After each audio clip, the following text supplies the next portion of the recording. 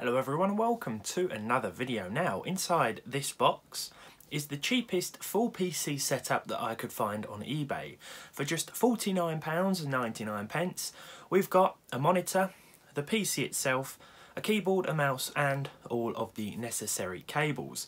Now you may think that this was just a one-off lucky purchase, but if you take a look on eBay, especially here in the UK, you'll see quite a lot of these listings for full setups that cost anywhere between £50 and £60. Now what these machines have in common is that they are often Dell or HP second-hand machines that come with a 17-inch monitor, and a lot of the time the specs will vary depending on what they have in stock at the time. Now if you're looking for a cheap system, then this may be the way to go, because for £50 for a full setup with Windows 10, well, you can't really go wrong. Today, I wanted to see what we actually got after purchasing one of these, and all I know for sure is that it should feature 4 gigs of RAM, a 250 gig hard drive, and Wi-Fi, which, again for the price, seems very reasonable indeed. So I suppose we better get this box open, see exactly what we've got, and talk about how well a machine like this will actually perform, and maybe we'll add a graphics card to it as well, unless it's already got one, and see what it can do when it comes to running games. Something that shouldn't be at the forefront of your mind if ordering one of these setups. So let's see what we got for our £49.99. Starting with the accessories, and we have the HP mouse and chunky Dell keyboard, the key noises of which remind me of every 90s movie office scene.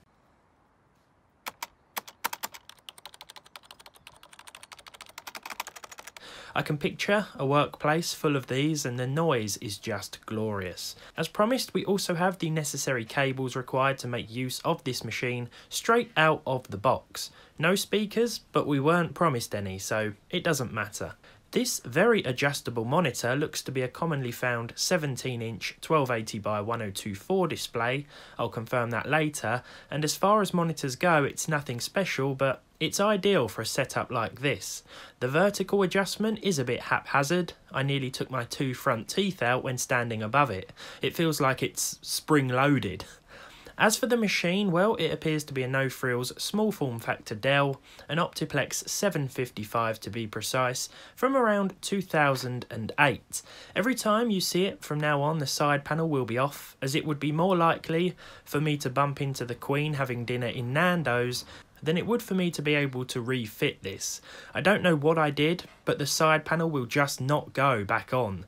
Inside, everything looks pretty tidy and dust-free, which is good, because I would assume that most people purchasing one of these wouldn't feel that confident opening it up and tinkering around inside just to remove a few bits of dust and grime.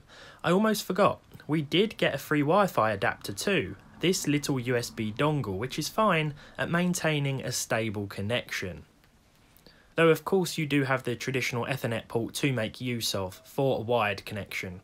So of course I just had to test it out with the included monitor, and it was nice to see that everything had been set up and OpenOffice had been installed, as well as some other free software that would likely be appreciated by someone looking to get on with some work straight away.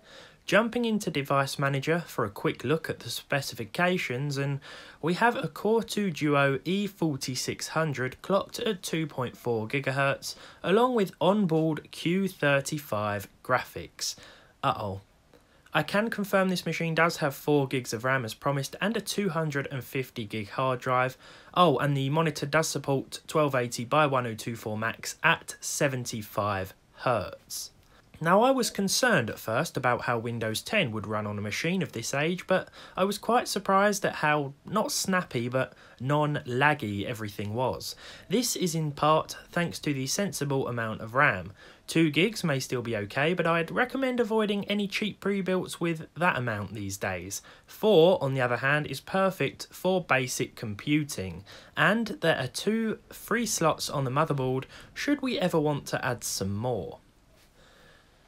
Sound-wise, the traditional Dell hum is present, but the system remains quiet enough as to not bother you if it were under a desk. For basic usage then, and despite a chip from late 2007 powering this rig, everything was okay.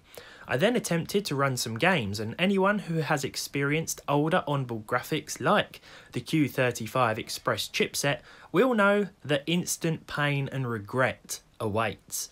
Vice City lagged along at about 15 frames per second at 640 by 480 of course, though remember this PC is not meant for gaming.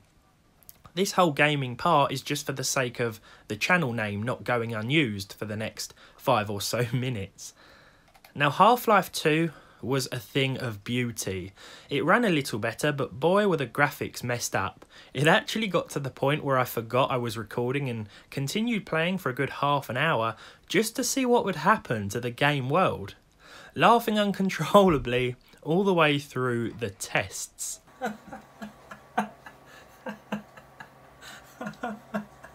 What has happened? What has happened?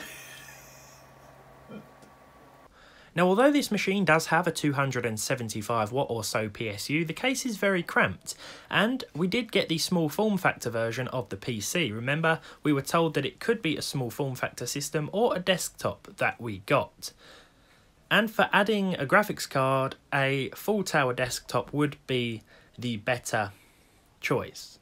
Now, the PCI Express slot states 25 watts maximum as well, so a more powerful graphics card was out of the question, but after making a subtle change in the form of a GeForce 210, I know, and realising I had been using the machine upside down all day, I installed the drivers and found the experience to be a little better yet again. So picking up a used one of these to go with this Dell might be a good idea, though as I said before, if you're after a system like this, you probably won't be concerned with upgrade options.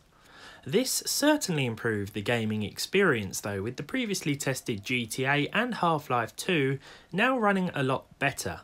I was even able to throw Fallout 3 at this PC and see at least 30 frames per second at the maximum supported resolution. Games like Counter-Strike Global Offensive will panic though and cause you some trouble even with everything turned down. There might be some mods out there to help you with that if you want to go down that road. Remember, the GeForce 210 also doesn't support any latest DirectX versions, so you're pretty much stuck with older games. And while we're on the subject, we may as well take a quick look at another Bethesda classic, The Elder Scrolls Oblivion, which seemed to run fine again and a little better than Fallout 3, even in built-up areas. So for games like that, this combination's going to be okay.